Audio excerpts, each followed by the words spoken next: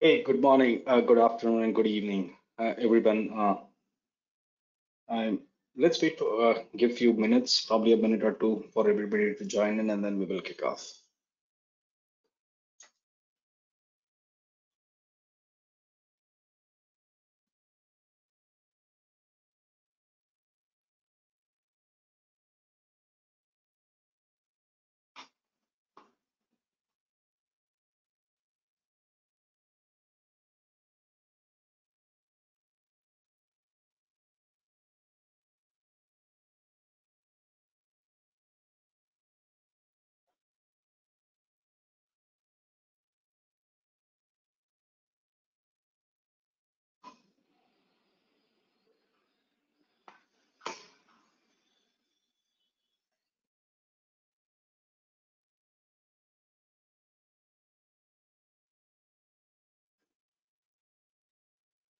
Okay, let's get started. So it's a good morning, afternoon, or evening, wherever you are based out of, yeah. And welcome to today's session. I'm Nagesh Reddy. I am Senior Solution Architect here at Kibol, and it's a pleasure that I would be presenting. I would be your presenter today. Now, what is this webinar all about? Yeah. So we will be diving into this exciting world of basically Spark, and specifically in Spark, also Spark 3.3 and its integration with Jupyter Notebooks. Specifically, and since we are talking about Kibol, so both these Spark 3.3 and Jupyter on Kibol platform. We'll try to explore the powerful tools which come together and which will help revolutionize the data processing, analysis, and machine learning capabilities on the Kibol platform. Now, who the session is for, yeah? It's basically for anybody who is a data professional, a business leader, or just like somebody who is trying to start from scratch or just starting his data analyst or data uh, career based on data, correct? So it would be good for them and anything related to big data analytics. Okay, so let's get started and see how we can unlock the full potential of Spark 3.3 with Jupyter Notebooks on Kibol. Yeah. Okay, again, welcome everybody. Now, as I was talking about, that we would be doing Spark 3.3 and Jupyter Notebooks. So Spark 3.3 it's not one of the latest per se, but it has been around for some time now. But what we'll be talking about is how Spark 3.3 and Jupyter Notebooks come together, how this is synergized, and how they help you to kind of get most out of your data. Yeah, your basically data, EDA, and other stuff as we will talk about. Then we'll also kind of touch base on something which is what are the future trends and what is the Cubol vision basically, yeah? And what in Cubol we intend to do. Now, just before getting started with all the Spark and Jupyter stuff, I would like to just give a brief on what Cubol is, yeah, and some facts on Cubol. So Cubol is a data platform, and it's a cloud native. It's a cloud native, and we started quite early in this journey of cloud-based big data analytics per se. Yeah, it's pretty much based on all open source engines. We have got Spark, we have got Presto, we have got Airflow, we have got Hadoop and Hive. All these are open source, yeah.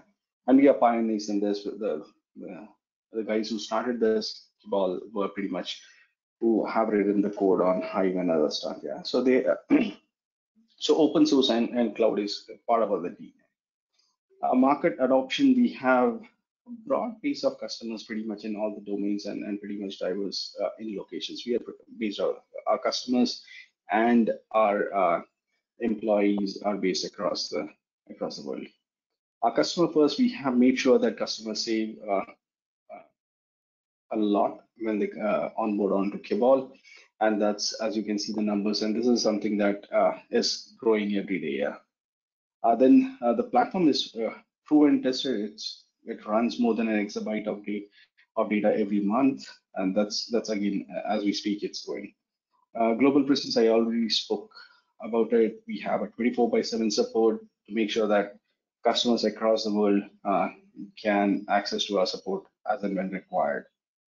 Uh, and we do have a powerful free trial. If you want to get started, you can just log on to just go to cubeball.com and you should be able to register and get started in few minutes. And of course, since open source, since we are based on open source, we have a very strong tech team and a lot of data experience in our team. Now, we have seen numerous data platforms here, and there are numerous data platforms in the market today. But who is this data platform targeted?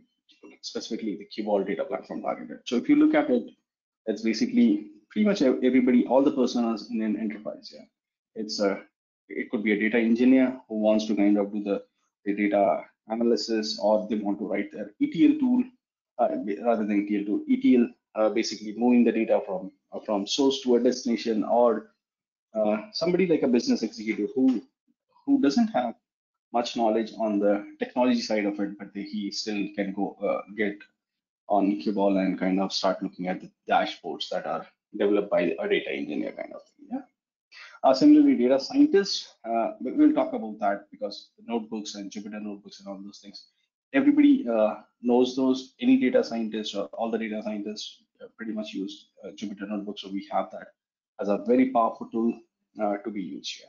So definitely Cuball is something which is built for a data scientist and data analyst and business users. Anybody who knows a simple SQL can come and write a query, get the data, or basically the analysis that they require to build the next big product or next solution per se, running the data on the large data sets which is stored.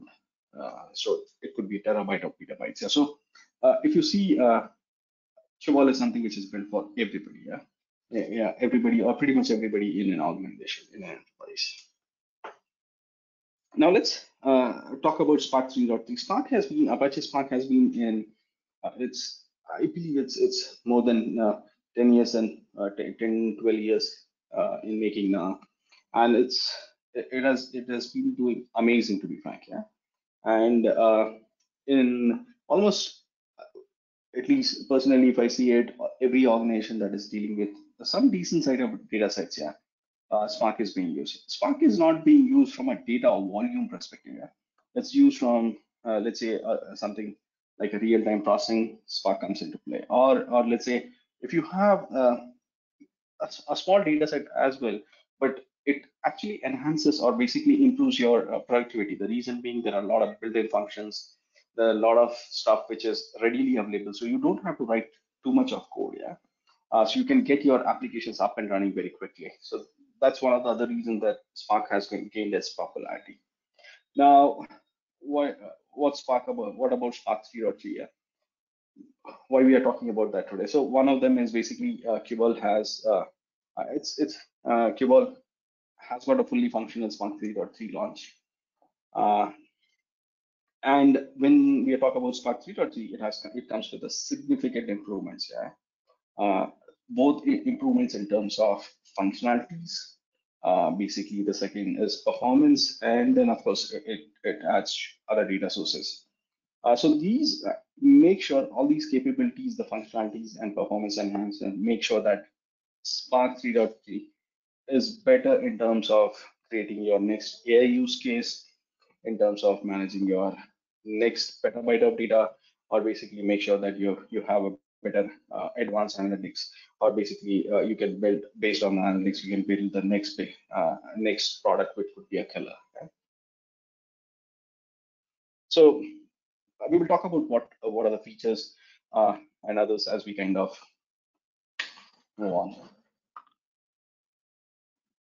Now, so I was talking about the performance, yeah, in Spark 3.3. The first thing that comes is basically the Bloom filters, yeah. Now, Spark has introduced Bloom filters, which enhance the performance, and it's basically, of course, what it does is it reduces the data shuffle considerable. The reason for that is basically it tries to filter out any joins. Yeah, joins are pretty expensive, and when you have joins, there is a lot of shuffle as well. What it tries to do is basically filter out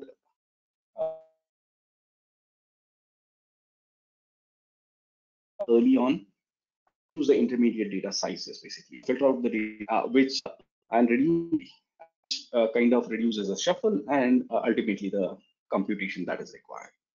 Now that's it actually enhances your performance, and what it has been observed is basically it improves your speed by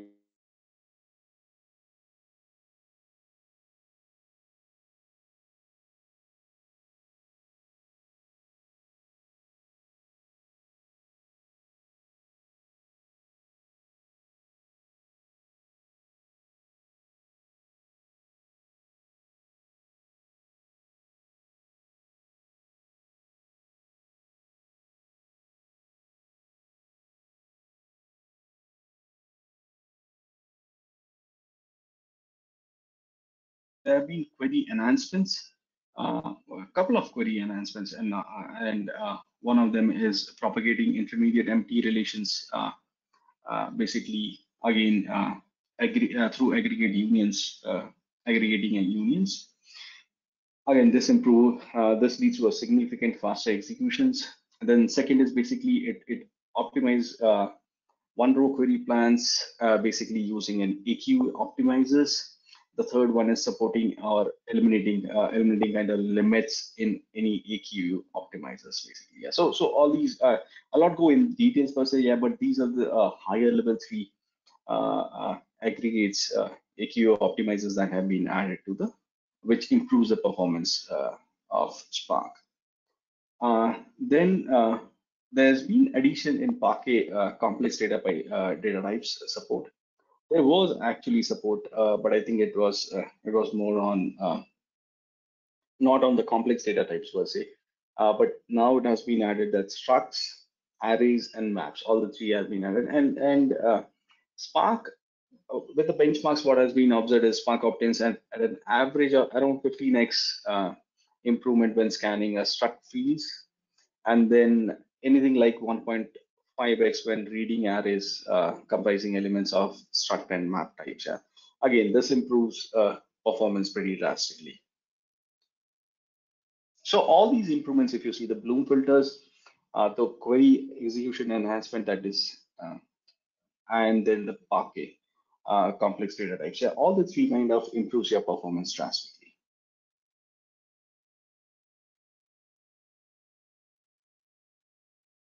Okay, let's move on.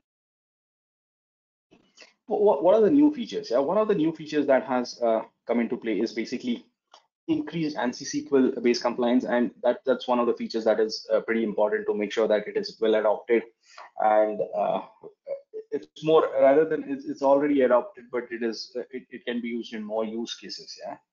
Now, because it can support more than SQL, now the migration from traditional data warehouses to the Spark 3.3 becomes a tad more easier and more kind of adaptable. Yeah, so it's a seamless kind of migration that happens. Yeah, that's one. And basically, if you see, when I say about increased ANSI SQL compliance, there are two main features that comes into play is basically interval data types and implicit casting in ANSI mode. Yeah, these are the two features basically which improves that ANSI, but there are a couple of others.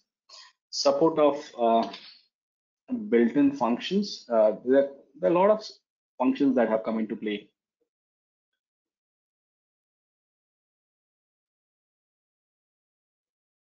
Sorry. Okay, so there are a lot of built-in functions that have come into play.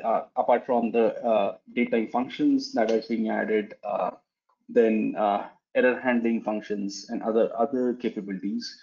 What it has got is basically it has got other functions which are more like from an AI/ML perspective, specifically ML, linear regression, statistical string processing, and encryption functions. These are more tuned towards the ML side of it. But apart from that, it has got the error handling capabilities, which make sure that Spark is much more. You can write your code faster. At the same time, it takes care of your error handling.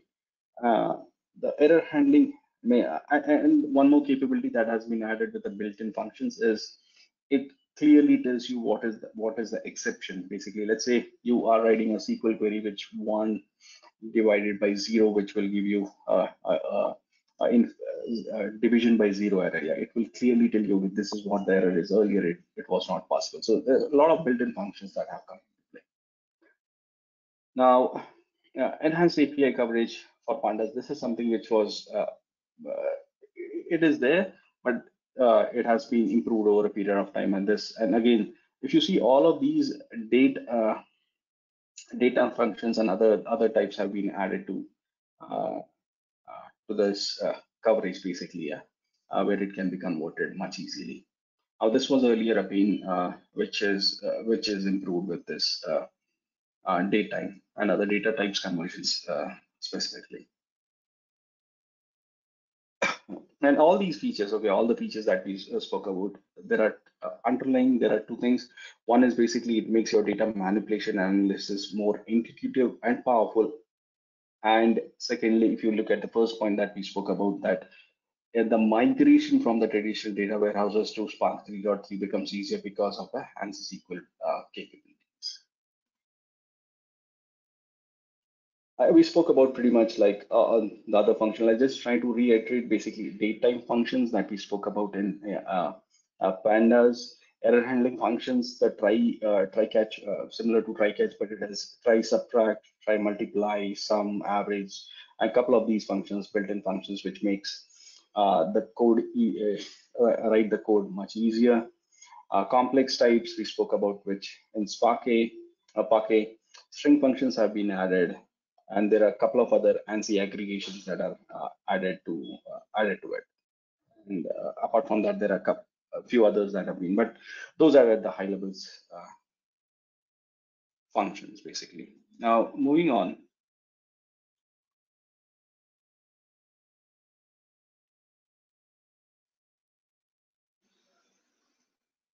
Now we saw about Spark and specifically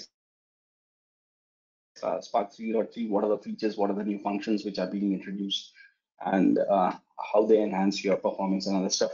But the other thing that we were supposed to talk in the webinar was Jupyter, yeah, the Jupyter Notebook, and these two becomes a killer combination for any data analyst or a data scientist. Those are available on Kibol. Yeah. Now, Jupyter is, and again, since we spoke about that, Kibol is something which is built on open source tools. It's an open source tool specifically built for interactive computing and powerful data visualization for anybody who is working on the data, specifically the data scientists and engineers. We'll talk about the features which are specific to those. Core functionalities. It's basically Jupyter is built for and why it has been kind of uh, it has got that adaptability across the community. The reason is it has got so many languages that it supports. It has got Python, it has got Scala, R, Java, and all these, yeah, all these languages. So anybody who knows any of these languages can go down to Jupyter Notebook and start working on it. Then finally, where it is used, yeah, basically it is EDA, exploratory data analysis, the visualizations, and the interactive coding.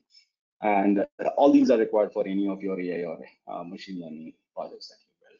I'll talk about the next few slides. We'll talk about what Jupyter Notebook provides to a data engineer and similarly for a data scientist. From a data engineering perspective, what it does is it helps you in getting your prototypes quicker, making sure that you can test your data pipelines faster, then you can do your experiments with different formats, transformations, processes, integration, and all these can be done in an interactive way so that you can build your things faster. Documentation, collaboration. There's a part of in Jupyter Notebook, if you see that you can write a lot of documentation, correct, with something called as Markdown. You can use text, images, and other stuff which will help you document those steps, document everything in a notebook, which helps you kind of collaboration to make sure that you can communicate with other team members.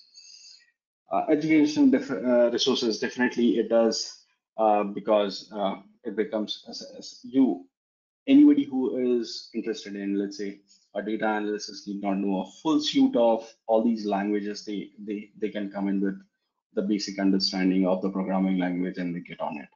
But Jupyter Notebooks with Jupyter Hub and all those things has become a very good resource for educational purposes. Debugging and optimization, as a data engineer, you want to make sure that you can basically write, execute, and at the same time debug the code. Yeah, and it makes sure that Jupyter makes sure that you can do all these pretty quickly. Then integration with big data tools. When we say big data tools, it's basically, in our case, we are talking about Apache Spark for making sure that it can do your processing on the large data sets which are there in your data lakes. Yeah. So for data engineers, if you look at the high level, basically you can do your prototyping much faster. You can do your debugging. You can collaborate with your team members with enhanced documentation, and then you have the big data. You can integrate with the big data tools like Spark, which make sure that you can do the processing for the large data sets that are available for you. From a data science perspective, what Jupyter provides, it's something similar, but for any data science projects or objectives, the first thing that comes is basically data exploration and analysis. Basically, it makes sure that you can understand the data, you can analyze the data before you start building your model. Yeah, it does provide you that. Then the second is basically model development and testing. Again, in case of data engineer, it is basically building your ETL, the transformations and processing, where in this case it is more of model development and testing. It makes, because of the iterative nature, you can, Jupyter, the way it is kind of designed, iterative nature, it helps you fine tuning the machine learning models and make sure that you can experiment with different algorithms and parameters. Fine tuning and other things can be done. Sorry, much quicker in using Jupyter Notebook. And visualizations, you got a lot of visualizations which are available specifically. You can have Matplotlib, Seaborn, Plotly, and all these visualizations tools are something which are kind of a must, as well as loved by the data scientists per se. So visualization is provided. Then collaborative research, it's the same thing that goes back to the data engineers that we spoke about, where you can write a lot of documentation and other stuff. And in case of Cuball, one thing I forgot is basically you can integrate it with GitHub or Bitbucket, so that again, from a source control also it becomes easier. Then of course you can, since there is documentation and other stuff that can be provided, you can build your presentation or reporting on top of Jupyter Notebooks, which can be shared to other team members, your peers, or anybody across that. And Cuball has got that capability where you can make the notebooks read only, make it more like a dashboard and kind of publish it. So yes, so as I said, when we started, we said that Cuball is something which can be used by a data scientist, a data engineer, your business users, and other guys. Jupyter Notebook is one which is used by both the data scientists and data engineers to write their ETL jobs and their ML models, creating ML models. Now, since we spoke about how does Spark 3.3, or basically Spark and Jupyter are good, or basically enhance support each other. Yeah. So there are three things that we would be talking about today. One is basically seamless integration. Spark 3.3 integrates seamlessly with Jupyter Notebooks, and what it does is basically, if you have to do simple queries and other stuff, you usually use the Spark shell and other stuff. Yeah. With Spark, with Jupyter, you get this vastly improved user experience, because you can have all these plots and other things which you can visualize, and definitely it improves the productivity, because installing any libraries and all those things on Jupyter becomes easier for you. And of course, with Cuball, it's even more easier, because you can go ahead and install the manage your Python libraries using the environment apart from the Jupyter Notebooks. Real-time data exploration, again, since it is visual UI driven, real-time data exploration, gives you a lot of it kinds of make sure that okay, one is you can get the results right away, uh, and with the visual feedback, which makes sure that you can get your things faster in going back to the productivity. Enhanced support for complex queries. And since Spark is there, all the features which we spoke about more from Spark 3.3, performance improvements, built-in functions, and all those things, all those capabilities will be available for you when you are using the Jupyter Notebooks. And all these will definitely improve your complex data queries, your analysis, and basically it will make sure that you the notebooks which are created are simple to understand, easy to understand, and collaborate, and you can collaborate with your team members. Now, I'll just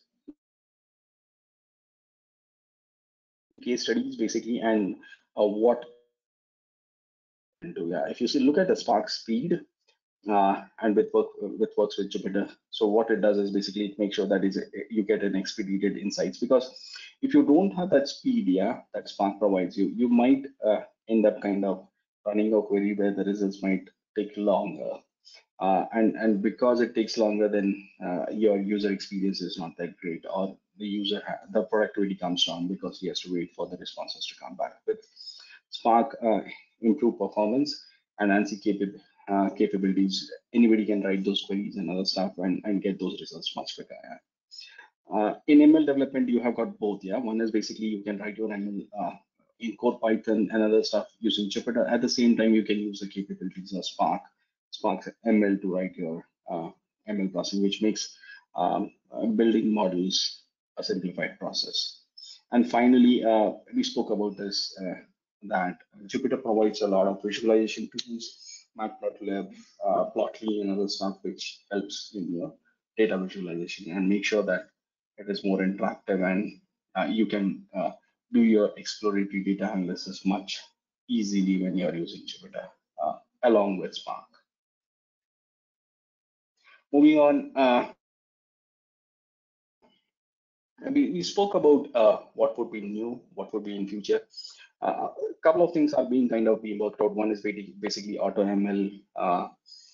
AutoML is being used by a lot of the data science community nowadays. That's one. And then basically we want to kind of integrate. We are now with the intent of basically AI and specifically the large model LLM. Basically, we Cubol actually will try to make sure that we have the Spark, which provides you that processing along with Jupyter to make those LLM models possible in Cubol. Yeah, so that's something that is coming up in Cubol, and you can do it in Cubol, yeah, as we speak. Now, just kind of a recap about Spark 3.3 and Jupyter. It's a harmonized technology that we have built at Kibal, the Spark 3.3 and Jupyter, which can deliver accelerated insights as well as seamless experience for any of the AI ML or basically an ETL workflows. Streamline innovation, make sure that you can do all the stuff that is pre-processing, processing, deployment, enhancing, improving the performance, and basically innovation. Future ready, as I said, that you now with Spark, you should be able to get your LLM, but apart from that, LLM models created, but apart from that, it's scalability is one thing that is very important for building any of these models, and Kibol provides that. Now, before we jump on to a quick demo of how Kibol looks like, what is the Jupyter Notebook, what does it provide, I would like to give you a brief on what the overall architecture looks like in Kibol. So Kibol has got these three pieces per se. Yeah? There's a middle piece which is called as in this diagram, in this architecture, the middle one is basically the Kibol control plane, where you have got the UI and basically all the engines that are provided by Kibol, that is Spark, Hadoop, Presto, Hive, Airflow, and TensorFlow. It can integrate with other third-party ML libraries, ML AI libraries as well, like SageMaker in AWS and others. Yeah. So you have got this UI where you can use tools like Explore, Analyze, Notebook. You have got a workspace, workbench. You have got dashboards. You have got templates and other stuff where it makes life easier for your data analyst or a data business users. Yeah, apart from the Jupyter notebooks and other stuff, which is for your data and engineers and data scientists. Now, that's all the control plane where you manage everything on Cubol. You have got your left side of it, which is your cloud. Basically, it could be any of the hyperscaler clouds like AWS or a GCP, yeah, wherein your data is stored in their data lakes, or it could be the data warehouse that your data would be available. In Cubol, security is paramount, so we do take care of security control and governance at two levels. One is basically at the level of, let's say, all the notebooks that are created. You can make sure that who has access and access to those notebooks. That's one level. The other is basically we have something called as Apache Ranger, by which we can help you govern your data as well, which is stored on your cloud, yeah, basically. But from a security aspect, Cubol doesn't run any of the processing on its own cloud. What it does is basically it creates the virtual machines or containers basically on your cloud in your VPC. And this makes sure that your data never leaves your cloud basically. So all the compute happens on your cloud, all the storage happens on your cloud. It can now if you see at the bottom of it, you can connect to any enterprise data warehouse, enterprise business applications, streaming, or any Internet of Things. Yeah, you can get to those. Coming to the right side of it, you have got basically the Cubol usage per se, where you have the common UI, the control plane. On top of that, you will have a UI where users can get on and use Cubol. Then it has got APIs, then it has got SDK. APIs where you can integrate the APIs with your application. Similarly, SDK, Java-based and Python-based SDKs are available, which can be used and integrate directly into your code. And the most used one, yeah, the ODBC and JDBC connectors, which you can use for Tableau, Looker, or Apache Superset or Redash, any of those open source as well as the majorly available like Tableau and Power BI as well. So this is a high level architecture of how Cubol looks like. Let me quickly move to demo. I've already logged in into my Cubol platform. Let me kind of jump onto clusters to quickly talk about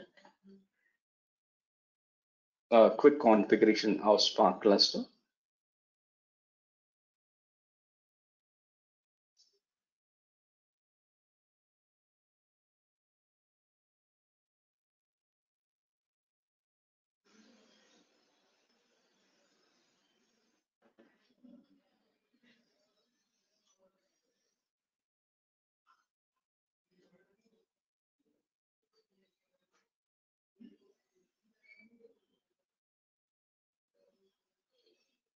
Okay, second.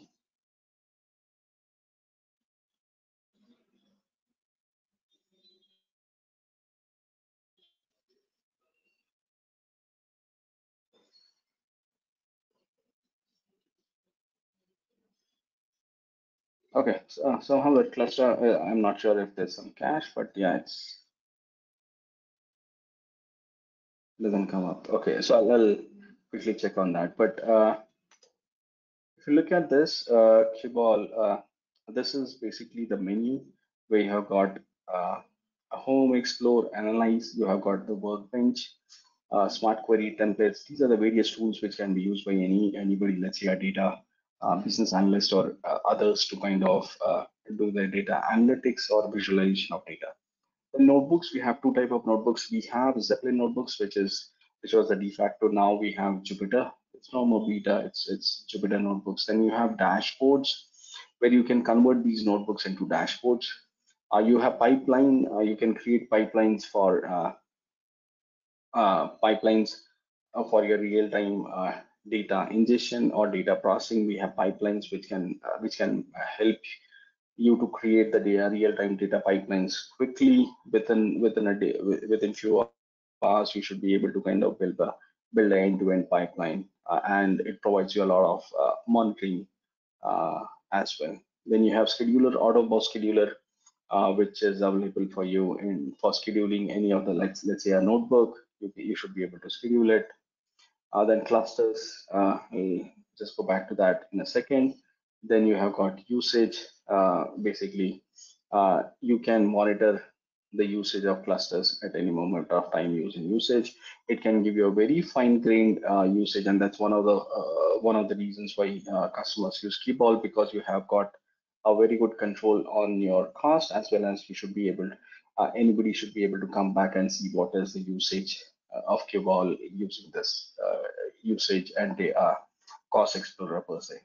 Then you have control plane, where you will be able to configure your Keyball environment. As we said, that Keyball can uh, integrates with your cloud, basically your storage as well as processing. So you will configure that. And environment, I was talking about environment, where you can install your all Python libraries as and when required. And these are other factors which are used from a security perspective. Manage users, my profile, preferences, and my account, something which is used more from a data governance and data perspective. Okay, now give me a second.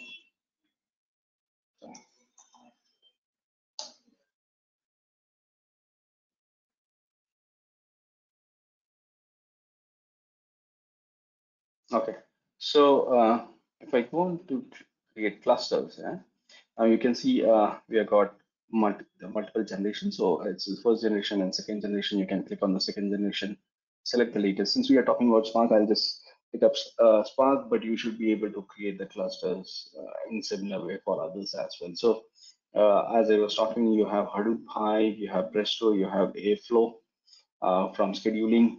So we have basic scheduler which you can run, but at the same time you can use Airflow. So you can use Spark, and move to the next one.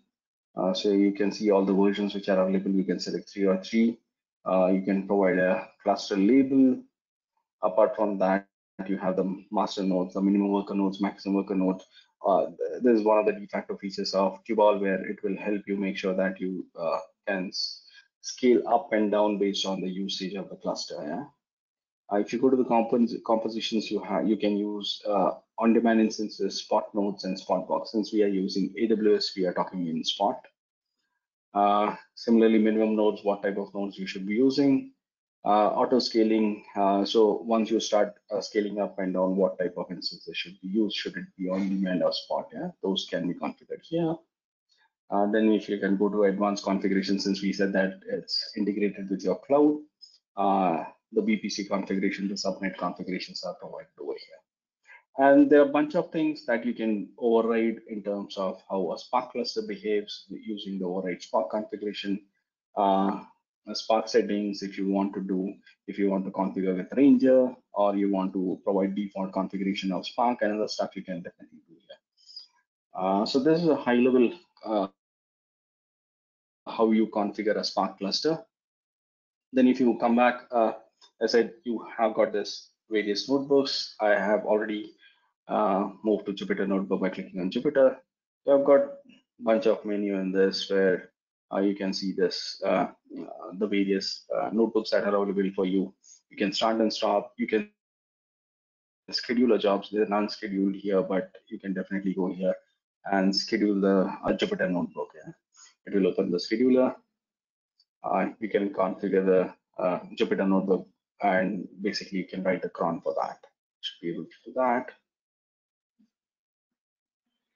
As I was talking about, you can collaborate, you can integrate with the GitHub version. You should be able to do that.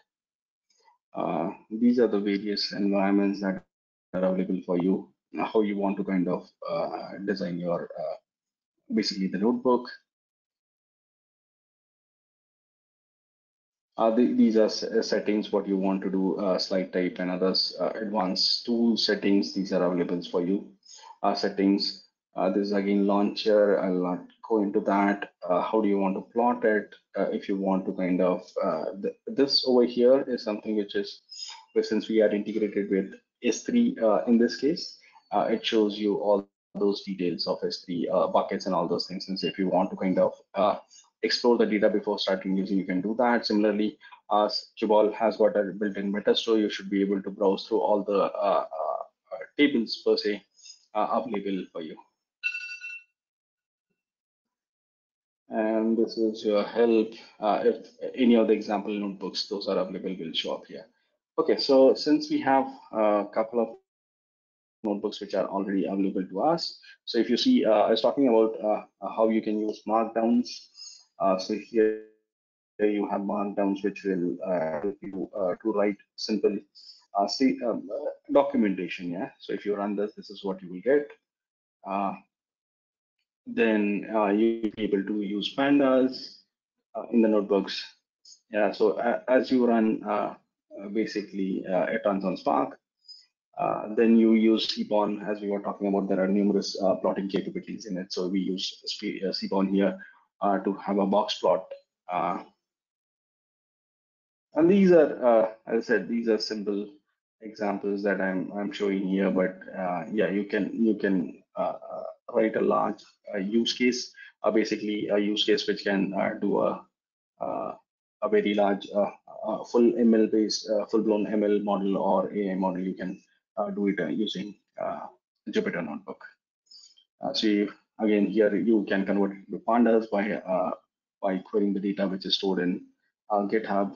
This is Spark using the tables which are configured using the meta store in Cubol.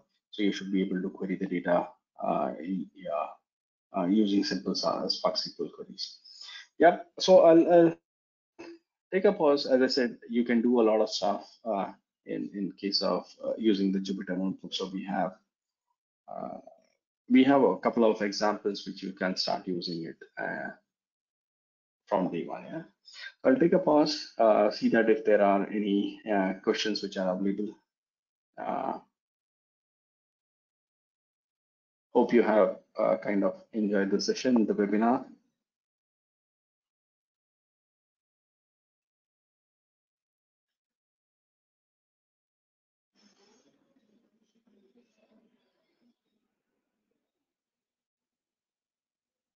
I'll see if there are any questions. So one of the questions that has come up is basically, okay, let me just read through it. Uh, I think this is a very generic question basically, but how does integrating Jupyter with Spark on Cubol enhance the collaborative approach of a data science project? Yeah. And what are the key benefits? Yeah. So now I think we spoke about that where we were talking about how Jupyter integrates with Spark. And since Jupyter has the capabilities of making sure that you are productive, you can visualize the data, you can do your EDA, that is exploratory data analysis. But at the same time, Jupyter is not a processing engine. Yeah? And when you connect with Jupyter with Spark, which can do processing much faster, as well as Spark can process a large set of data much quicker. Yeah. So a combination of these two becomes very a killer combination where you can process the data faster. At the same time, you can have interactive queries running as well as visualization which is available to you. So that's one of the thing that makes Jupyter and Spark notebooks. Spark and Jupyter notebooks, a killer combination. Apart from that, from a collaboration perspective, you have capabilities of writing the documentation. That is one, and second is basically you can integrate with source controls like GitHub and Bitbucket and others,